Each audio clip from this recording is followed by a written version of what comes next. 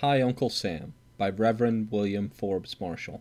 Hi, Uncle Sam. When freedom was denied you, and imperial might defied you, who was it stood beside you at Quebec and Brandywine, and dared retreats and dangers, redcoats and Hessian strangers, in the lean, long-rifled Rangers, and the Pennsylvania line?